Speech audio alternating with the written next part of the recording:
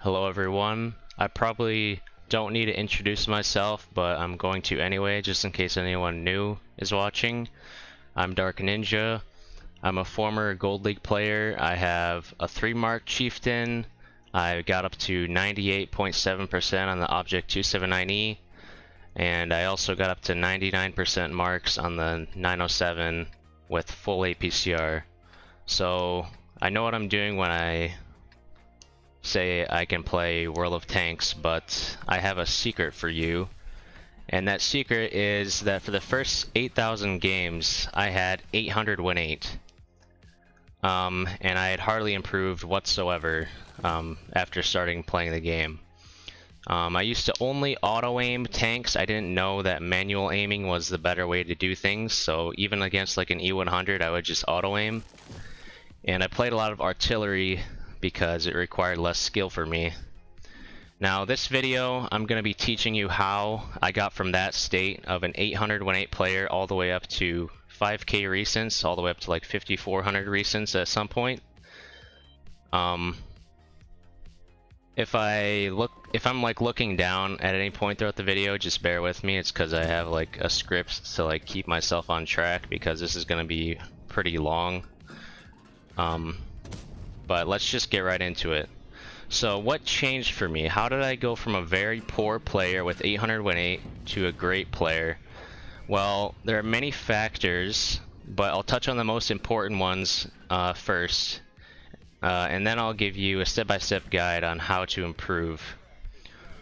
So, first of all, if you are improving already, then good for you. Just keep doing what you're doing. And if you see improvement over the last 1,000 battles compared to the 1,000 battles before that, then just keep doing what you're doing until you hit a plateau. That's my advice. If it's not broke, don't fix it. But first, let's talk about how do you even judge whether you are improving or not? How do you even know whether you're getting better at the game? Well, in my opinion, the best and easiest indicators to use are your win rate, and your average damage in a certain tank. So for example, if you have 2,000 average damage in the T62A for 500 battles, then you play 500 more battles, then your average damage goes up to 2,200, then that means you did 2,400 damage for the last 500 battles, and that means you're improving. Win rate is also an okay indicator, but it can be boosted artificially by playing low tiers and by playing light tanks. So if you are using win rate as an indicator, just keep that in mind. But if you start to see your win rate and your average damage plateauing, like if they stop going up, then you have to change something in order to start improving. And I recommend following my examples and my advice in this video in order to do that. Just to get it out of the way though, you have to keep in mind it can take thousands of games to see a reasonable amount of improvement, so don't expect your win rate to jump by like 300 after watching this video or something. It's gonna be a process. So my first major leap in performance that I had came when I upgraded my PC. I was playing at 20 FPS on a shitty laptop. It was actually a desktop, not a laptop, but I had shitty internet and it was a major hindrance to my ability to aim and play the game in general. So when I upgraded to a 30 FPS laptop and I got much better internet, I immediately saw better results. This tip is pretty obvious though. Everybody knows that if you have a better PC and internet, then you're going to do better. So in this video I'm going to focus more on the things that are within your control. However, if you do happen to suffer from poor FPS, then I recommend dropping your graphics if you're able to, that will help you improve basically. So the next step I would recommend taking to improve is to fix your settings. This will probably not make a big difference to your stats in general, but it can literally improve your stats in a matter of days. So it's worthwhile to do it and just get it over with, so that you can get it out of the way, because changing stats sometimes means you have to get used to it. It's better to get used to it sooner rather than later, so I'll quickly show you my settings just in case you're curious, but I would recommend watching Kajzoo's video on his settings if you're interested in learning more about which settings you should choose and which ones are important and why. So let me just quickly touch on a few important settings. Turn this on. I won't explain why in this video, but just do that. I would turn this to always. That's kind of personal preference, but I would turn it to always, or at least upon pressing Alt, so that you can see the HP of enemies especially. Turn this to always, and then down here you want to turn all of these on. All of these minimap features, these should just always be on. There's no reason for them to be off, in my opinion. I won't talk about graphics. It kind of depends on your PC. Talk a little bit about the reticle. So turn this to diagonal for sniper and arcade mode. The reason why you want to do that is you can use this thing to line up your damage indicator. When you take a shot, you can blind shot them, and in return, it's one of my first videos in my How to Play Like a WAP Pro series. You could look it up. It's pretty easy to find if you look through the playlist. Outlining, I would turn this to simplified and then have texture fill or some variation of that. For marker, just make sure you have HP left. It can be out of total or not, doesn't really matter. Let's see, anything else? Oh, I guess for the graphics settings, you should have grass density to off, and then turn foliage transparency off. This makes it so you can see through trees when you pull into them, and then turn grass and sniper mode off. And then lastly, you should turn on, let's see where it is, I don't even remember. Turn on display team HP bar, HP number, and HP difference. This will help you determine whether you're losing or not. It's one of the indicators that will tell you whether you're losing. There's other ways to tell, like your map control and how many tanks are dead on each team, but it's just useful to have. So now that we're done with settings, let's get to the part that most of you have probably been waiting for, the actual practice. Upgrading your PC and improving your settings will only get you a little ways after all. The main method I used to improve was by watching players who were better than me and then playing thousands of battles while integrating what I watched from better players into my own gameplay. That's like a basic summary of what I did, but I'll go into more depth and more specifics of how I did that. So back in around 2012, I didn't have a PC for about 2 years, so from 2012 to 2014. My win rate at the start of that period was 800. But I was still very interested in World of Tanks, so I watched it a lot. And when I say a lot, I literally mean I watched thousands of hours of World of Tanks from players who were better than me. I started watching Quickie Baby at first because he was teaching me the fundamentals of the game, like bush mechanics and how to side scrape. But eventually, as I started to learn more, I graduated to watching top Russian players such as Strike from Navi, and Iyouxin, I think that's how you say his name, as well as Embryonic Journey from the EU server. And by the time I got a new laptop 2 years later, my win rate had jumped from 800 to 1900 without playing a single battle, and I'm not even joking. My win rate literally jumped that much overnight just by watching better players than myself. That's all I did. I guess we'll exclude the fact that my PC did technically improve a little bit, but honestly, that wasn't the main reason why my win rate jumped so much. It was just because I watched better players for the most part. Now, let's go into more depth about what did I specifically learn by watching those players. Well, I learned a lot, but besides general knowledge about tanks, such as their alpha damage and their reloads, and whether they were an autoloader or not, the most important thing I learned was where to go at the start of each battle, depending on what tank I was in. So if you're a player with under 5,000 games or so, or even like 10,000 games to be honest, or if you're a player who just hasn't watched a lot of top players play the game, I would recommend that you watch them and watch where they go in their initial and mid-game positions, and that will tell you a lot about how you should be playing as well. And for those people who have less than 10,000 battles and who haven't watched a lot of top players, this is probably the biggest area of improvement for you. Because if you're currently going to the wrong initial positions, there's only so much that you can do to do enough damage to be satisfied, I guess. And that's one of the main reasons why I made my Play Like a WoW Pro series, is just to teach players where to go at the start of each battle. So the second most important thing I learned from watching top players was how to determine the correct level of aggression in each situation. I'm gonna quickly switch replays.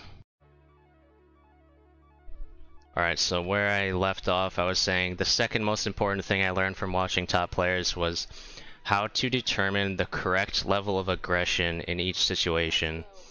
So there are some times when it's correct to push your advantage. For example, if you're facing a bottom tier, or you're facing a lower tier opponent in a heavy tank, or you're hull down on an enemy, it's good to be aggressive in those situations. You want to be trading with enemies. But there are many times when there simply isn't a way to create an advantage against opponents. For example, let me just pause this replay. If the enemy had taken the hill with like 5 medium tanks, then pushing up here would just be pointless. There would be no reason to do it. You would just be caught in a crossfire if you tried to play this area here from the hill and this, so it wouldn't be worth it. You would just have to play patient. And so what I learned is that in situations like that, the best thing to do is to do nothing. You need to play patiently and wait, because 90% of the time an advantage will come to you if you wait long enough. If you don't have an advantage, just wait for one. I learned this by watching Navi Strike play the AMX 5100 back in the day, which was the meta damage dealing tier 8 heavy tank at the time. And that's a great tank for learning that patience will reward you most of the time, more often than not. And I integrated this lesson into my own gameplay by playing thousands of battles in light tanks and the Bat Chat, as they're both tank types that require a huge amount of patience to play and to do well in compared to heavy tanks.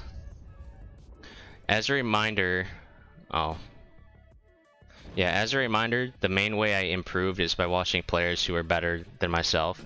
But the other half of the equation is even more important, which is playing thousands of battles trying to integrate what I learned. So you can't just watch players to get better. You have to actually integrate what they're doing into your gameplay. If you're not doing that, then watching them is pointless. If you don't play enough games, you simply will stop improving. But it isn't enough to simply play the games on autopilot, so you can't just play and expect to improve.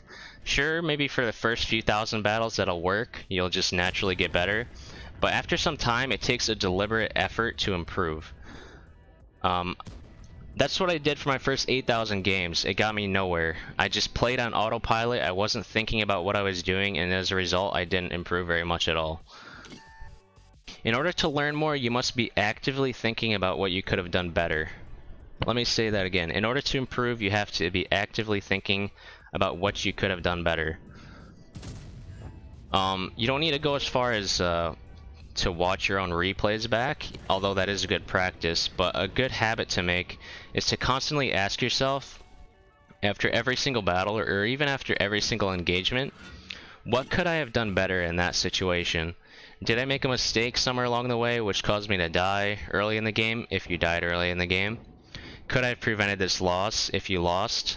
Even during wins, and even during good games, ask yourself, what could I have done better? And be honest with yourself as well.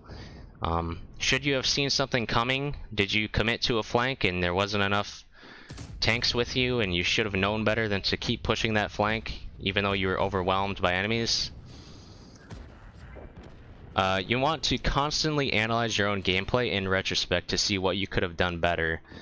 Practice asking yourself, should I be playing more passively or more aggressive in this situation? Usually the answer will be more passively, but not always. At least that's the safer of the two options. But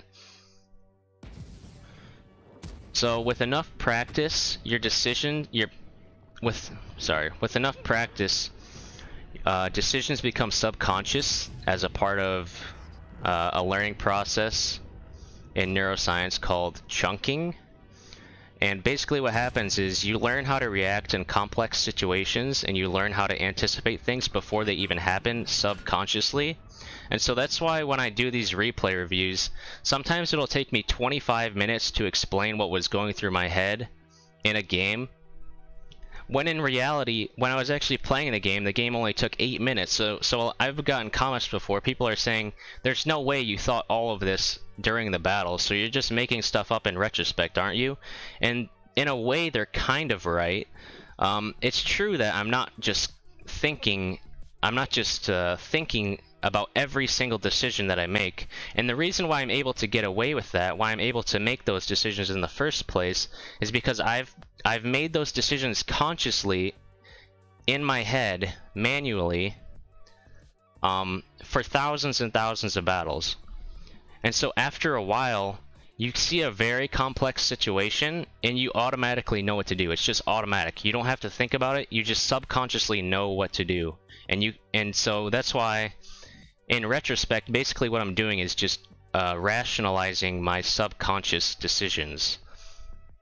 A lot of the time. I mean, I still make conscious decisions in the game all the time, but that's what a lot of it is.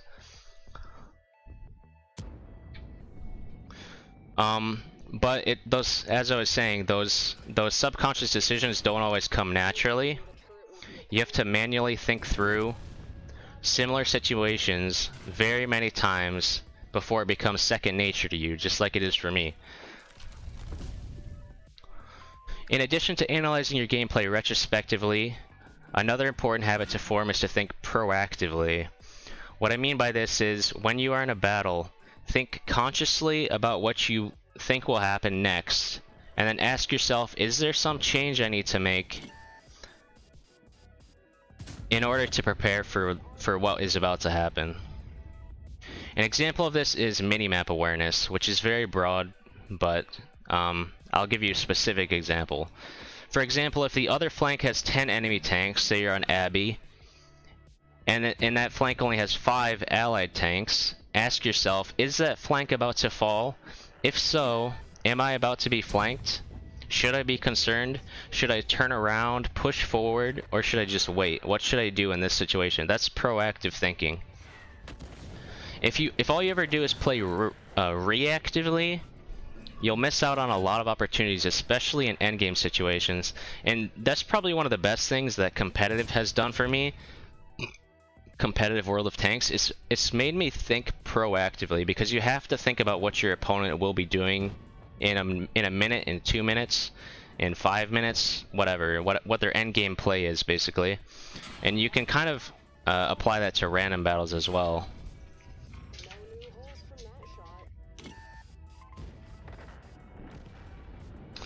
So, lastly, when you hit plateaus, it's important to challenge yourself to a sufficient degree. So this is something we know from neuroscience. Learning happens quickest when we are sufficiently challenged, but not so challenged that we're basically hopelessly overwhelmed. So, for example, I would not recommend a new player to play the Batchet or the T100, at least not for a few thousand battles, because those tanks are simply too challenging for a beginner player. Sure, they might be able to do okay in it, but it's too challenging to the point where they're not learning at the maximum rate that they could be. They'd learn more by doing a more simple task like playing an S-Conk or an I-7. You can say the opposite for more experienced players. If you've been playing heavy tanks for thousands of battles and you're hitting a plateau with your DPGs and win rate, then playing a challenging lightly armored tank like the Batchet or Leo might be a good way to improve at the game quicker than you already are. Or if you've hit a plateau, maybe it will help you improve whatsoever. Maybe you just aren't getting enough practice in different kind of situations by only playing your S-Conk. So playing like a lightly armored tank like the Batchet, especially the Batchet, which has very long exposure time, so it's very difficult to play, it will force you to learn when to play passive and how to make good trades without bleeding, despite having no armor or hit points. So for me personally, I used to play light tanks a lot. It was my most played class by far, and I attribute a lot of my improvement at the game to playing light tanks, because they're just, if you play for damage in light tanks, you have to learn how to trade well, because if you don't trade well, you'll do basically nothing, because you don't have the hit points or armor to make good trades. So, in conclusion, summing up the whole video, in order to improve, there are basic things that you can do, such as improving your hardware and internet, learning the basics of the game like side scraping and the camo mechanics, and you can improve your settings. Again, you should check out Kajzoo's video, I'll link it in the description. And you can also improve your equipment choices and your crew skills. I might make a video about those things in the future, we'll see. But once you have all that figured out, the best way to improve boils down to two main things. At least it did for me. Watching players who are better than you, and integrating things you learn from them into your own games by playing thousands of battles. Now, you don't have to watch the best players in the world, or even watch other players at all in order to improve. That's not what I'm saying. I just think it's the optimal way to improve, but if you don't want to do that, you can still take away the tips that I gave you in this video about retroactively analyzing your game, seeing what you could have done better, and analyzing your own gameplay rather than analyzing the gameplay of better players. So, one second. So, if you do decide to watch better players than yourself though, to improve, then when you do this, it's very important to learn ideal initial and initial and mid game positioning, and to learn how aggressive or passive you should play in different situations. Those were the two main things that you should watch out for when watching better players than yourself. In addition, your mentality is very significant in improving. Firstly, you want to actively think about what you could have done better after every single battle, and I mean every single one, if not every single situation that you play in. Secondly, you want to practice proactive thinking, which involves a lot of awareness of the battle as a whole. So you need to be checking your minimap. Lastly, you want to make sure you are sufficiently challenging yourself in order to induce learning, which, well, not trying to play at a level you simply aren't at yet. So, like I said, that could mean switching to a more lightly armored tank if you're experienced, or playing a heavy tank if you're a new player. Another great way to challenge yourself, by the way, is to attempt gun marks, and you can, for example, start at tier 5 if that's where you're at currently, and go for gun marks on your tier 5s. And then you can progress from there, go up to tier 6, tier 7, tier 8, tier 9, and then eventually something like a reward tank or a cron. Something that's very difficult to mark. So lastly, I just want to, that's basically it for the video, but I want to tell you that I'm going to leave a link to the players I recommend watching in the description, along with Kajzoo's video about his settings guide, basically, in case you're interested in improving your settings, because I didn't really talk much about that this video. By the way, some of the players who I'm going to link speak Russian or Ukrainian, but some of them speak English, so you can pick. But all of them are great players you can learn from, so I would recommend any of those players that I linked on there. Including myself, by the way, twitch.tv/darkninja____. I'll leave that link down there as well. I do stream on Twitch fairly often, and if you're also interested in improving, then I have a YouTube playlist you can check on my channel, where it's called the Play Like a Watt Pro series, where I teach advanced tips that you can use in your own games. Alright, that's all for this video. Thank you for watching, and I'll see you guys next time.